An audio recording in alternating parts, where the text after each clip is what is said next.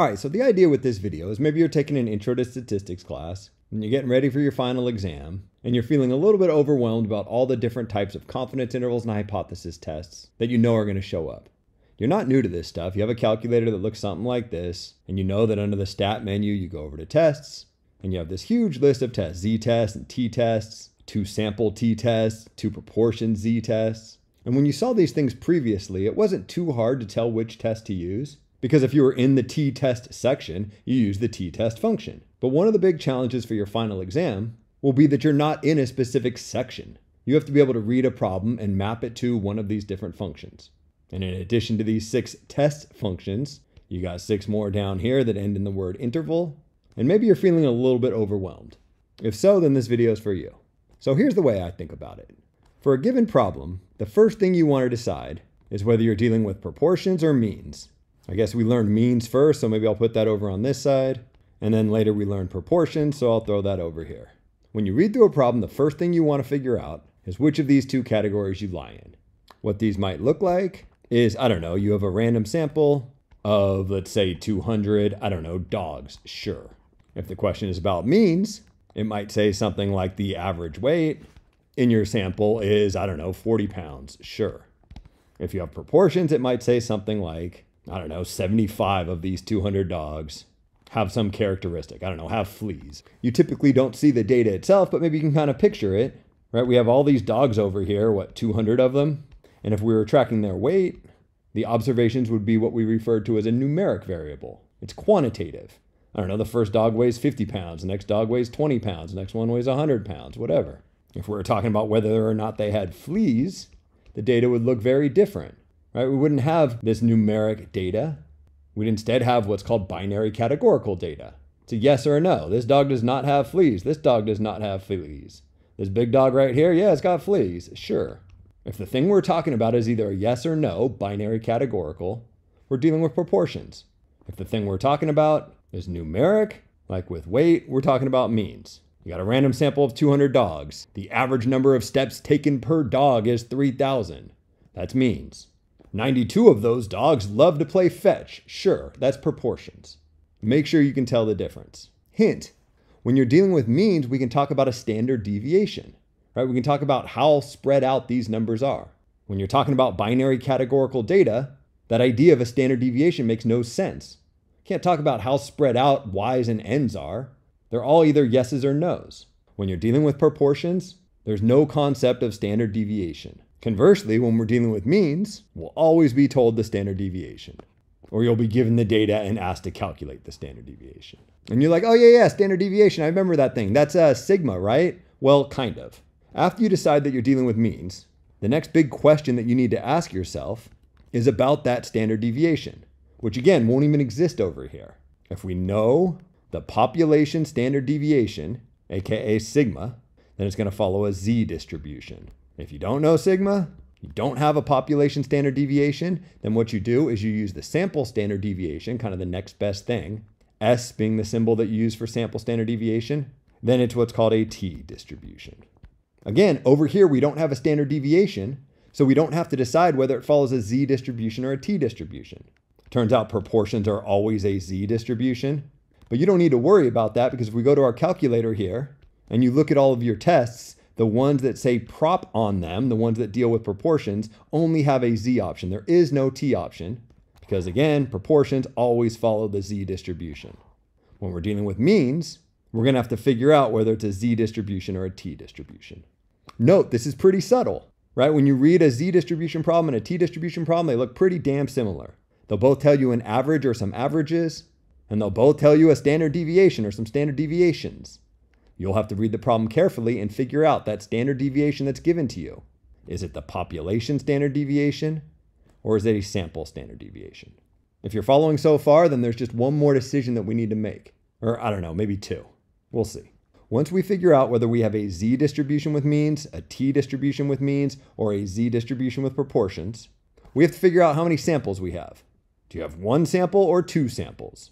Do we have a random sample of 200 dogs, or do we have a random sample of 200 dogs and another sample of 300 cats? Do we have 200 dogs, 75 of which have fleas, and then 300, I don't know, chickens? Do chickens get fleas? and 100 of those chickens have fleas, whatever. Is there one sample or is there two samples? If there's one sample, then you're going to use the one prop z-test if you're doing hypothesis testing. If there's two different samples that you have proportions of, then you're going to use the two prop z-test. What if we're dealing with means and we've decided that we have a t-distribution? We don't know sigma. So think, random sample of 200 dogs. The average, age is 7 years. And the standard deviation of the age of those 200 dogs is 3.6 years. Well, if we only have one sample, then what we have is a t-test. Makes sense, right? A t-distribution. So it's a t-test if we're doing hypothesis testing. What if you have two samples? So think, a sample of 200 men. The average height is 5'10". And in a random sample of 300 women, the average height is 5'7", whatever. We have two different samples that we have the averages or means of. Instead of using a t-test, we would use a two-sample t-test. In theory, you could make this same distinction if you had a z-distribution. One sample, you'd use a z-test. Two samples, you'd use what's called a two-sample z-test. However, in our class, we didn't look at two-sample z-tests. So while you'll see this listed on your calculator, you won't see this on your final exam. Nothing wrong with it, we just didn't do it. When we had two samples, we just assumed it was a t-distribution. So that leaves us with 1, 2, 3, 4, 5 different options for hypothesis testing. Go to your calculator here. See that z-test is the first thing listed. Here's number 1. T-test is the second thing listed. Here it is, number 2. Two-sample z-test. That would be number 3 over here if you were to see it, but again, you won't in our class. The fourth thing listed is a two-sample t-test. That's what we have over here. We've now exhausted all of our different hypothesis testing functions for means, and we get down to proportions. 5 and 6 are one prop z-test and two prop z-test respectively. There's 5 and there's 6.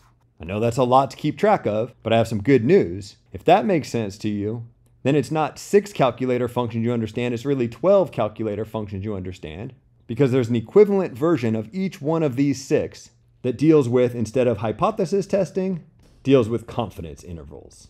What I'm saying is, just like there's a z-test function that you would use if you had means and one sample and you knew sigma, there's a z-interval function. Similarly, just like there's a two-sample z-test, there's a two-sample z-interval. Same idea with t-tests and two-sample t-tests. If you were dealing with confidence intervals in those situations, you'd use t-interval and two-sample t-interval. And then finally, over here in the world of proportions, just like there's a one prop z-test and a two prop z-test, there's a one prop z-interval and a two prop z-interval.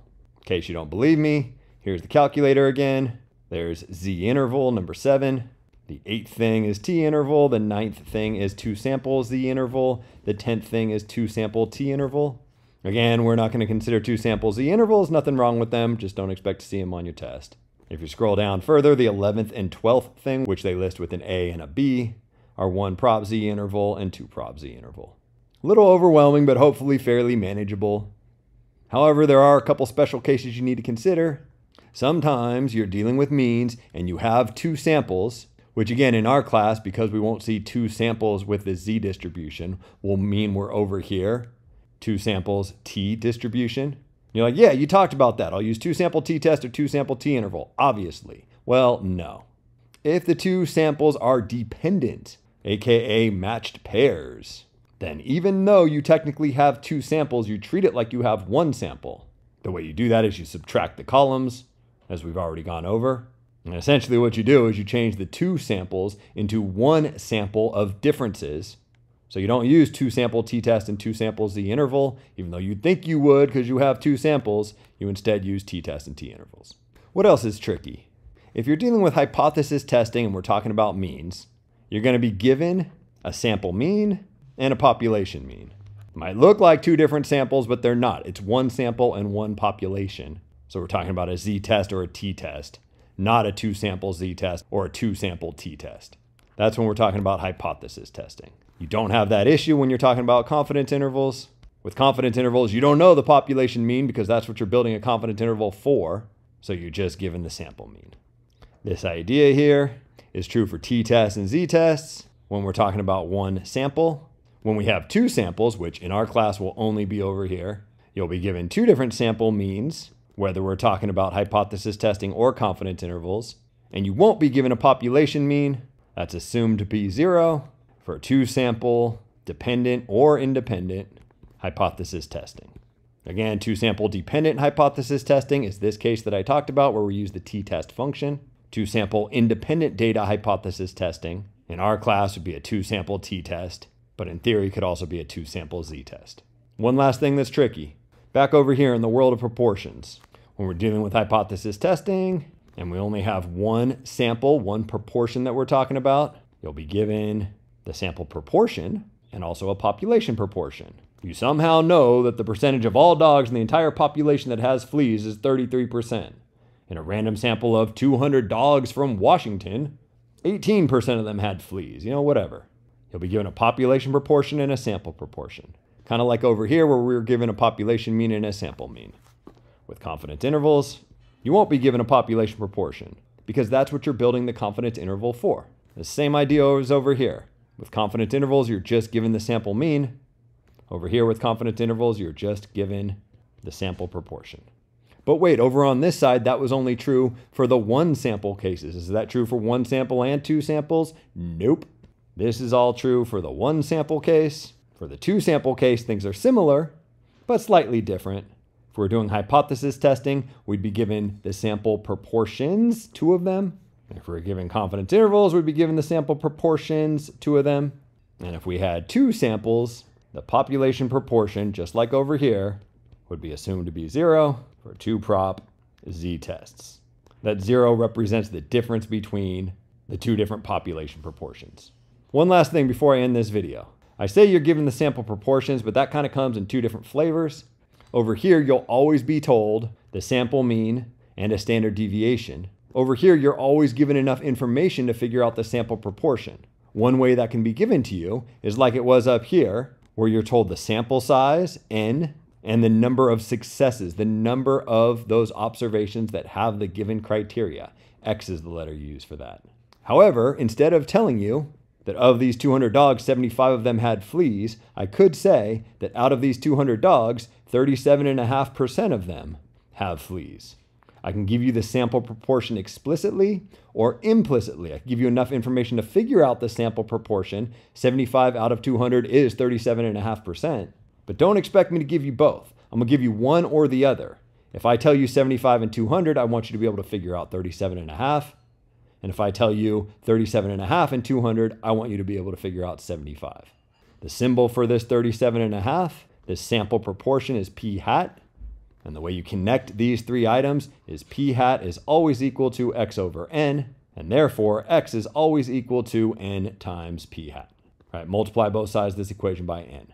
If I give you x and n, figure out p hat this way. If I give you p hat and n, figure out x this way. Why do you need to know both? P hat comes into play with the center. X is something that you tell your calculator. That's definitely not everything with hypothesis testing and confidence intervals. Additional topics for you to review on your own is make sure you know how to state the null and alternative hypotheses, something that you'll always do on any hypothesis test. Make sure you know how to draw the appropriate picture, something I will ask you to do for every hypothesis testing or confidence interval question. Note that that picture looks different for hypothesis testing, whether you're using the p-value method or the classical method. That picture will also look different whether you have a left-tailed, a right-tailed, or a two-tailed test. And then finally, know how to state your conclusion. I'm going to write that because probably the easiest way to get a bunch of points on an intro to statistics class is properly stating your conclusion. If we're dealing with hypothesis testing, there's only 2 options. Either you reject the null hypothesis or you fail to reject the null hypothesis. One of those 2 things will happen on every single hypothesis testing question. How do you know what you're going to do? Well, it depends. If you're using the p-value method, then anytime your p-value is less than alpha, you're going to reject the null hypothesis. If your p-value is greater than alpha, or I guess technically greater than or equal to alpha, you fail to reject the null hypothesis. If you're using the classical method, it's still these same 2 options, reject the null or fail to reject the null. But now it's not by comparing the p-value and alpha, it's by looking at the test statistic and seeing if that's in the rejection region. If the test statistic is in the rejection or critical region, you're going to reject the null hypothesis. If the test statistic is not, then you fail to reject the null hypothesis. Only 2 options, reject the null hypothesis, fail to reject the null hypothesis. There's just 2 different ways you can come to those conclusions. Why do I care about the null hypothesis? What does that really mean? Well, that's the last stage of our conclusion. If you reject the null hypothesis, you're saying that the claim is true. If you fail to reject the null hypothesis, you're like, oh, let me stop you. I bet you say the claim is false. No, you never say the claim is false. If you fail to reject the null hypothesis, you can't say that the claim is true. Yeah, I know that's weird. It's not a true or false thing. It's either reject the null, which means the claim is true, or fail to reject the null, which means you can't say that the claim is true. You're going to be asked to do a lot of hypothesis testing on your final exam, and every single hypothesis testing question will ask you for the conclusion, and every conclusion will follow this flowchart. There's also a conclusion that you're going to write for confidence intervals, but that one's a little bit more straightforward, so I won't bother rehashing it in this video. I know that's a lot of information, and it's definitely overwhelming if this stuff is all new to you, but hopefully after doing this for the past couple of months, this was just a quick review and you already knew most or all of this stuff, and this video really just builds your confidence for the final exam. All right, hope that's useful.